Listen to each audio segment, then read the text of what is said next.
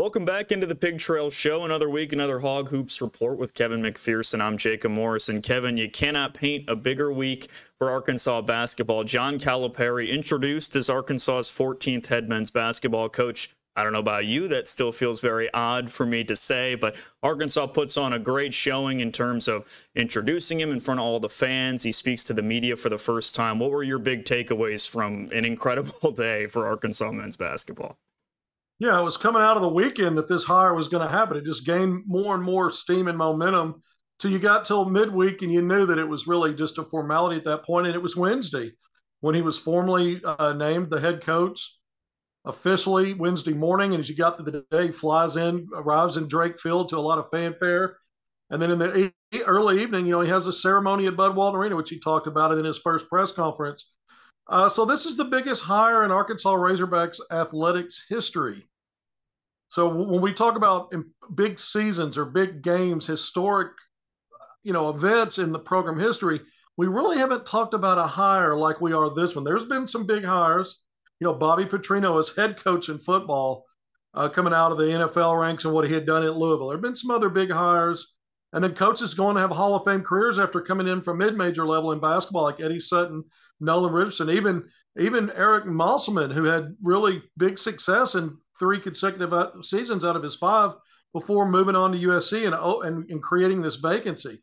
But in terms of bringing in a sitting, already anointed Naismith Hall of Fame coach who was inducted nearly a decade ago, it has huge significance.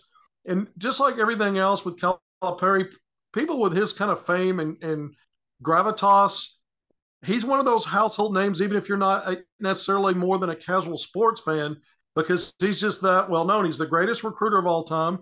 He has a big history going all the way back to the 90s at UMass, then in the 2000s at Memphis, and of course the last 15 years at Kentucky in the SEC, of going head-to-head against Arkansas teams, including some of the best teams in program history. So there's all kinds of storylines here, but I think it's, again, the biggest splash hire of all time. The recruiting, which is what we need to talk about next, Jacob, is the first thing you think about. Again, this guy, to me, he was an innovator in how he recruits, the one-and-done era. And what we see now with free agency and the transfer portal and players getting paid through NIL, it's more and more like the pro game. And here was a guy that treated his program, going back even to Memphis, as sort of a turnstile farm system for coming out of high school, that 1-year layover before you can be eligible for the NBA draft. And so I think he's been an innovator in that sense, and I think Arkansas immediately raises its game probably to the highest it has ever been in program history in terms of recruiting in basketball. Arkansas is going to be relevant for multiple 5 stars every year, and I think that'll be the case here very soon as we need to talk some recruiting.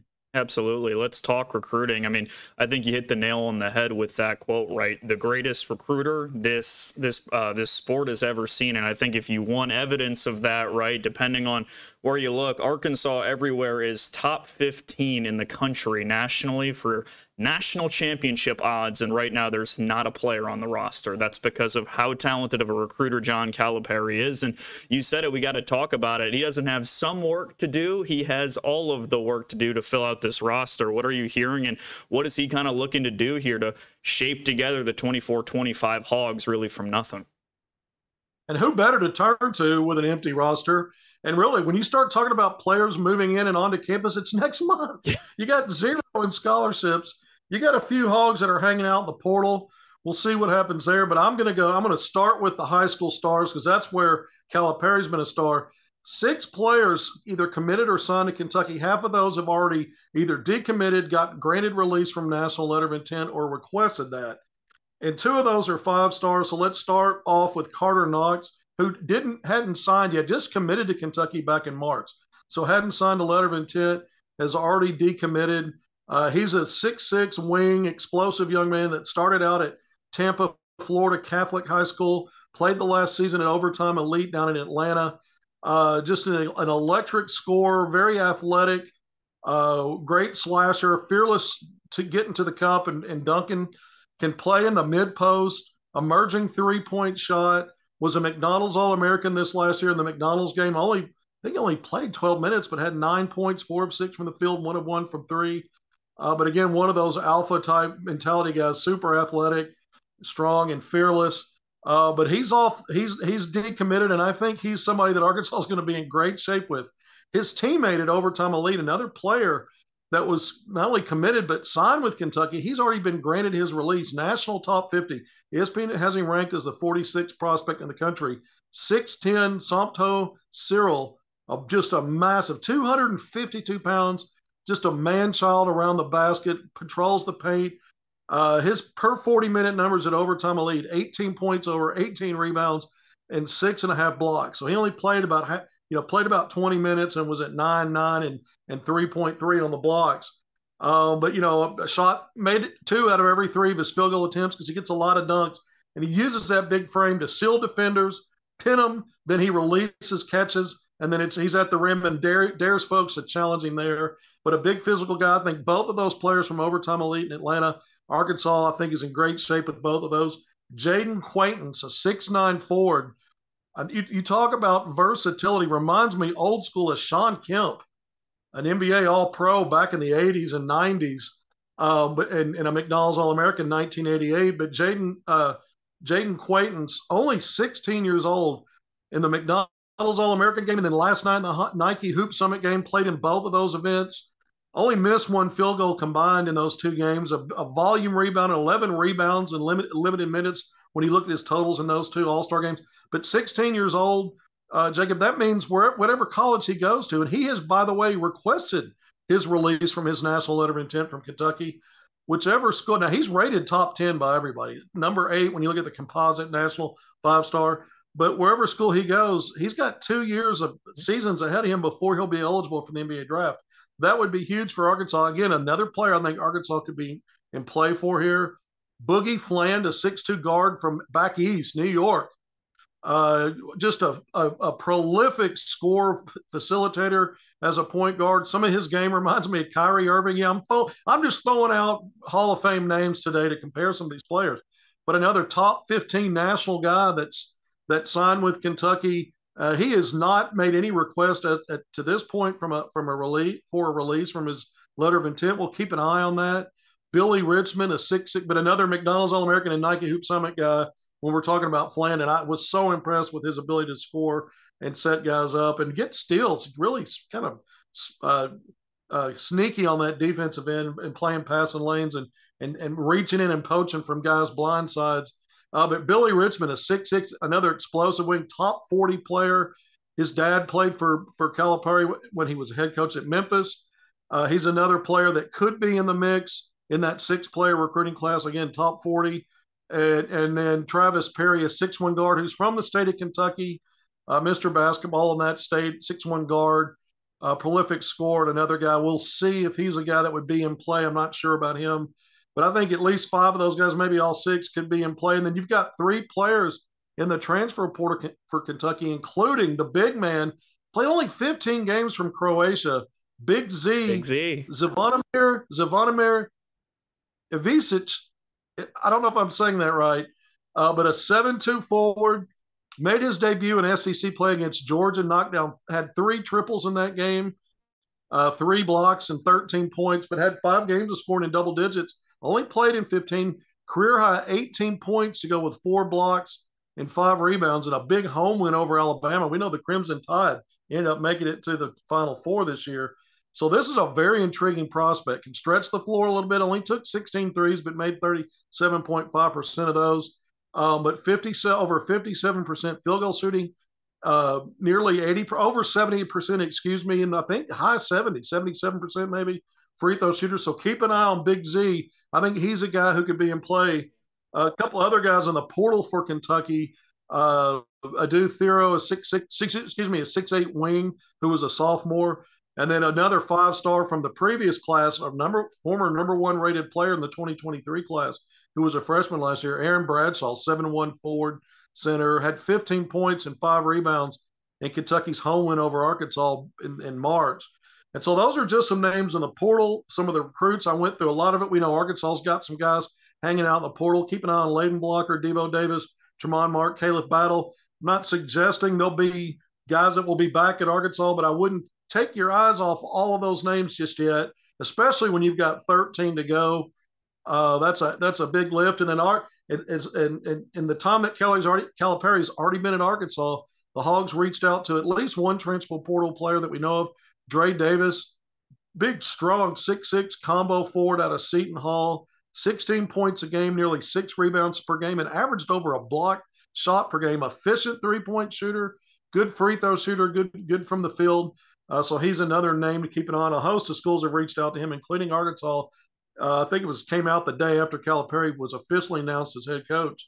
But just running up and down that list, Jacob, you can already see potential for Calipari not only to strike to fill a roster. We thought coming into the weekend we might hear some of these names come off. Calipari was out of town. He was in Los Angeles at the Wooden Awards, not only being recognized, but he put a tweet out talking about how he was pulling double duty out there, not only being there for that, but recruiting and doing interviews and other things. Some of the staff stuff's going to shake out. I've already reported on some of those names that he's expected to bring with him from Kentucky. Kenny Payne, his longtime assistant as a Wildcat head coach, who was just recently the Louisville head coach for a couple of seasons before being let go, could be back in the mix. We'll see what happens with Ronnie Burr Jr., who is still back in Fayetteville for now, off last year's staff and big part of Arkansas's recruiting efforts. A lot of names, a lot of things going on, not just in the recruiting part, but the staff end of it. But the big name is John Calipari, Hall of Famer, Naismith Hall of Famer, now picking up a lifetime award from Wooden over the last few days. I'm still in shock myself. I still wonder, am I saying this correctly? John Calipari, head coach of the Arkansas Razorback men's basketball program. Yeah, I don't think anybody's going to get used to for a while saying John Calipari is the head coach of the Arkansas Razorbacks. Kevin, I know you were in that press conference as well. Seeing him in red, seeing him in the Arkansas Razorback red and that quarter zip was odd as well. But honestly, it's going to be interesting, right, to see how he balances he's always been known for his freshman recruiting. But in a world where Purdue and UConn just played in the national championship and only one 5-star was on each of the rosters, it's going to be interesting to see how he balances transfer portal and freshman recruiting. You got to do a little bit of both, right, to be successful in this college basketball landscape. Yeah, I think that's right. And he's, Antonio Reeves, Olivier Sarr a few years ago, yeah, Trey Mitchell this past year. I mean, he's pulled some guys in out of the portal. Obviously, he's had some, he's had some, I guess you would say, ups and downs and speed bumps acclimating to the way it is now. But again, as good as he's been as a coach, I mean, let's remember 6 Final Fours, 3 stops in college basketball. Each of those 3 stops he took to Final Fours, a national title, 2 national title games, a ton of conference championships, postseason conference tournament championships, national coach of the year 3 times. Yeah, the postseason hasn't been as good as for Kentucky in the last handful of years, but they've been really good in the regular season for the most part, recruiting at a high level. And I don't think this is a guy that is just taking this next step to fade off in the sunset and kind of go out on his own terms, cash in a nice paycheck. And if it happens, it happens. If it doesn't, it doesn't. I think he's coming in here hungry. He convinced me of that. And he does. I mean, he's smooth, he's got swagger, and there's not a scenario in front of media or in front of the spotlight that he's going to back down from. He comes across strong, right? But having said that, I believe him when he says, look, I'm here to win a championship, and I think I'm in a place where I can do it. I don't think he makes this move for any other reason, Jake. I mean, we could talk about maybe things soured at Kentucky, 15 years, not a great relationship with the athletic director. Some of the fans, starting to have question marks. Put all that aside. I don't think this move happens because he held the leverage. Huge buyout for the university, over $33 million. He didn't have one. So he didn't have to walk away. They weren't walking away from him. And so I think this was an alpha move on his part to say, I've got another run in me, and I've got another stop that I'm going to help elevate. Look, as good as Eric Musselman was, Arkansas is still looking for their first Final Four now in over 30 years. Got to go back to the Nolan era. He and Eddie Sutton both did it. Sutton once, Nolan 3 times with that national championship for the Hall of Famer Nolan Richardson. But 2 Naismith Hall of Fame coaches and Eddie Sutton, Nolan Richardson. Make it 3 at Arkansas now, Jacob, with John Calipari. Say it with me one more time. John Calipari is the head coach of the Arkansas Razorbacks men's basketball program. Everybody else is just jealous. It's unbelievable. It truly is. It's not something I don't think anybody's going to get used to. And it's going to be a whole other adjustment period when we see him on the sidelines, right? Roaming back and forth in Bud Walton Arena. It's certainly going to be weird. But hey, wrapping up before we go, I know you got some pro hog stuff you want to hit. Playoff push ramping up and a couple of hogs playing big roles in the NBA ranks. Yeah, I mean, you've got like you said, this is the regular season finale today. And I'm going to start with Jordan Walsh making his first NBA start today for the Boston Celtics, who already had it wrapped up, the best record in the league, number one seed in the Eastern Conference. But 17 minutes, he scored a single point, but 3 rebounds, 2 steals, and assist. Box score plus 10 in his 17 minutes. 10-point win at home for the Celtics over the Washington Wizards. Nick Smith Jr. with the Charlotte Hornets, another rookie, first-round draft pick. Career high today as Charlotte goes on the road and beats a good Cleveland team with some of its starters playing today. But a 10-point win, Nick. I mentioned the career high, 33 minutes, 24 points, 9 of 20 from the field, including a career high 6 made three-pointers, 6 of 11 from distance. He finishes the regular season 63 of 146 from 3. That's 43.2%. If he was qualified based on number of games played, the attempts are high enough. That would put him at 6th or 7th, finishing in the NBA in 3-point percentage on the season. But 24 points, 6 rebounds, 3 assists, 1 steal, a box score plus 9 in those 33 minutes. I mentioned the career high 24 points. It was also a game high. But the Hornets go on the road and get a 120 to 110 win over the Cleveland Cavaliers. Bobby Portis finishes the regular season with his 17th double-double today in the starting lineup for Giannis Antetokounmpo, the Greek freak who's injured. We'll see how available he is in the playoffs, but depending upon what New York does in overtime against Chicago, I had to turn away from that to come on here. Milwaukee will be the number 2 seed or the 3 seed. If the Knicks win, Milwaukee would be the 3 seed in the East. But Portis with 17 points, 10 rebounds. Again, it was his 17th double-double of the season. He had a couple of blocks, a couple of steals and assists. And the Bucks lost on the road against the Orlando Magic. And Anthony Black, who snuck in there in the last few minutes of the game, and I think had 5 points and hit a 3. Good rookie season for Anthony Black in the opportunities given. He started a few games earlier in the year, had some big performances. I think his career high was 24 points, same as Nick Smith Jr. We know AB went 6th overall in the last draft in that lottery. Ricky Council IV just got bumped up from a 2-way contract by the 76ers. He's been put on a 4-year deal worth nearly set between $7 and $8 million a year. It's commensurate with a rookie deal that you would see for a lot of players going in the second round. He was a guy that went undrafted.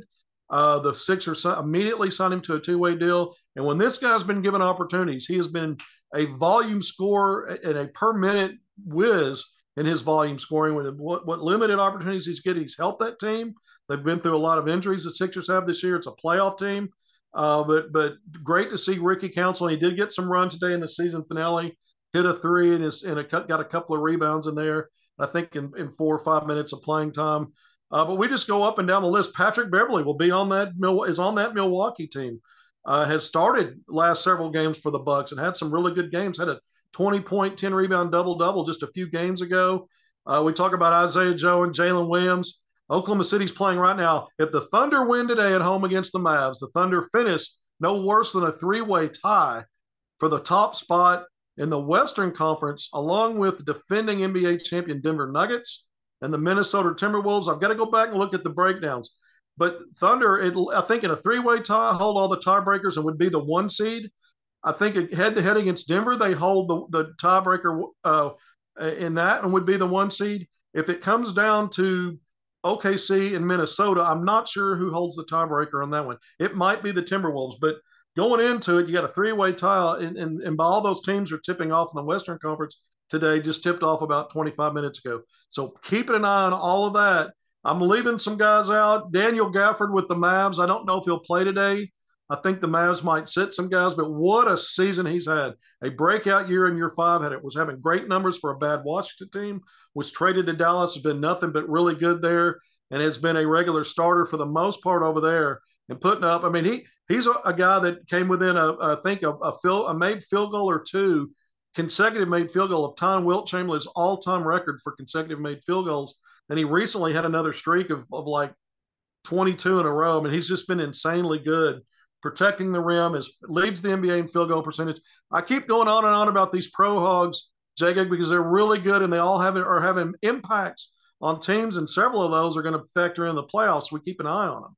Yeah, and I think that's the key point, as we've talked about before. It's not just, man, a couple of guys are getting a little bit of run here and there, bouncing up and down from the G League, but you've got guys making serious impacts on not only playoff teams, but playoff contenders. And that's pretty wonderful to see. And, hey, gives Arkansas fans a reason to tune into the NBA playoffs, which is always great. Can you believe I left out Moses Moody, who also – he's factoring in rotation minutes. It's been up and down for him, but he is a solid defender, a really good player who understands, in only year 3 and one of the younger third-year players in the league, and a previous lottery pick, Arkansas's first ever one and done. He's also had a quietly good season when turned to, and typically has one of those positive box score plus positives for the team on a team loaded now with Hall of Famers and veterans in that backcourt. It's been hard for him to work his way into that top rotation because of that. It'd be interesting to see how all those guys factor into the NBA playoffs coming up. Great to see the Pro Hogs continuing to succeed. That's going to do it for this week's Hog Hoops Report. For Kevin McPherson, I'm Jacob Morris. We'll talk to you next week. More Pig Trail Show on the other side of the break.